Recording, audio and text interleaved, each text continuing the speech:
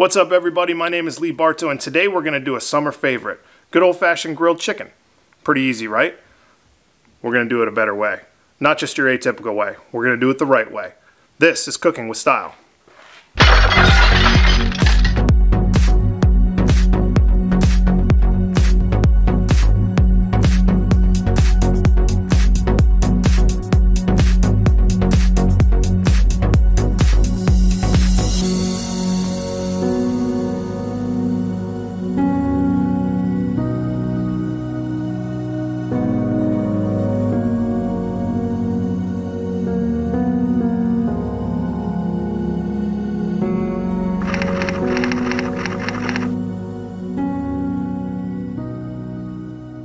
Now I know what you're thinking. You normally just want to run to the grocery store and grab some boneless, skinless chicken breast or some bone-in breasts, but we're going to kick it old school and we're going to break down our whole chicken. Now first you want to remove the legs and you want to save them because later on we're going to utilize those suckers in a totally different way. Hint hint, new video coming. You also want to remove the wing tips and reserve them as well and cut the back out. What you're going to do with the back and the wingtips is you can utilize that with some mirepoix and make some chicken stock, so that way you can freeze it and keep it for later on.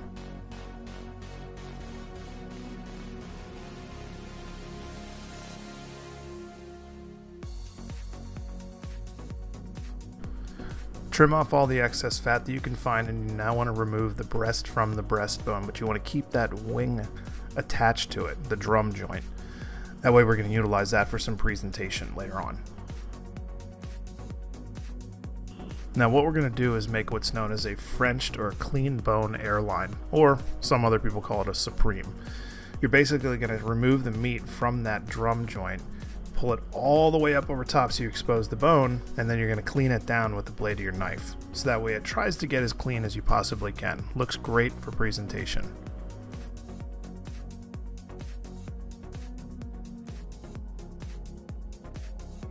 Now that we have our chicken breasts all prepped and ready to go, we need to create a dry rub into a paste. We need to start out with some chili powder, some granulated white sugar, garlic powder, dry mustard, smoked paprika, dry Italian seasoning, kosher salt, ground coriander, and onion powder. And don't forget a little bit of blended oil. Time to make the paste. All we have to do is add our spices to our blended oil, and we want to create something similar to wet sand.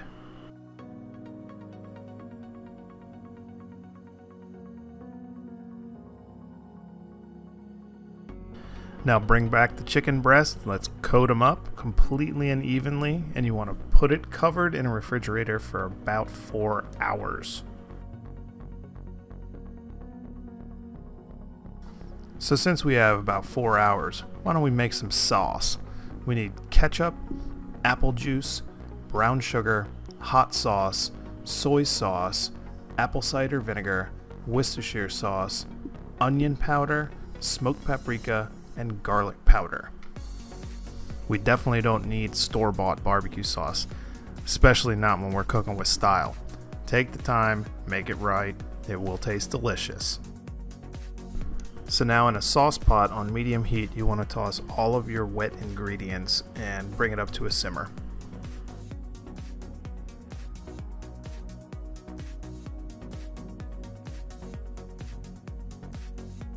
Don't forget to whisk all your ingredients up thoroughly so that way it's a nice smooth texture. The simmering, let's go ahead and add our dry ingredients. Now don't go bonkers when you're adding the brown sugar. You want to add it sparingly because you don't want it to be overly sweet. You want to do it to your taste preference. Let's let that sauce go on low to medium heat for about 1.5 hours so it gets nice and rich. So since the wind wasn't very cooperative outside, we're going to have to kick it old school, and we're going to grill on the inside on a cast iron griddle. Make sure that you oil it thoroughly. Even if you are on a gas grill or a charcoal grill, you want to make sure to oil it properly. Now you want to stagger your chickens so that way you get even cooking throughout the entire process. Don't have them on top of each other.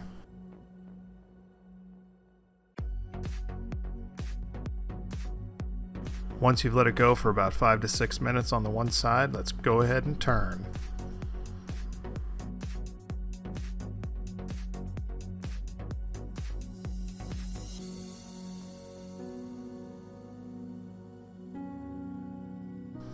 Now you want to turn the chicken breasts on 45-degree angles about every 3 to 4 minutes. That way you create a nice crust on both sides, but predominantly you get an even crispier skin.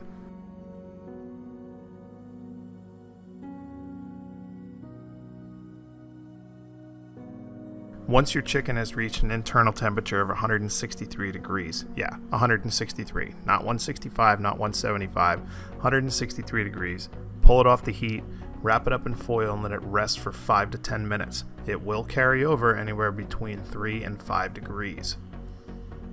This is what allows the juices to settle back into the muscle and taste delicious and moist. Let's do a plating demo, people. I'm going to post a link on the top of the screen for the salad. It's a roasted corn and chorizo salad. Delicious. It goes great with grilled chicken. All you're going to want to do is slice your chicken on a bias, sauce your plate, add your salad, add your chicken, and just be creative. Have fun with it. The number one thing when it comes to food is you just want to have fun. It's not something that takes a complete rocket science. It's all about enjoying it, getting creative, being artistic, and having a heck of a lot of fun.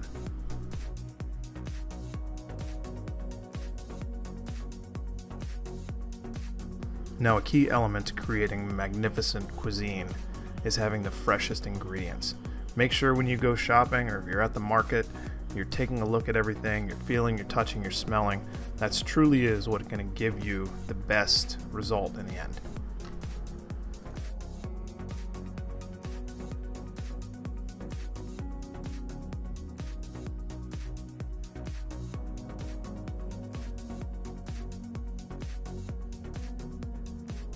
Now that's a dish that you can be proud of. You just created that. Pat yourself on the back, get a fork, put it in your mouth, make your belly happy. Keep cooking with style.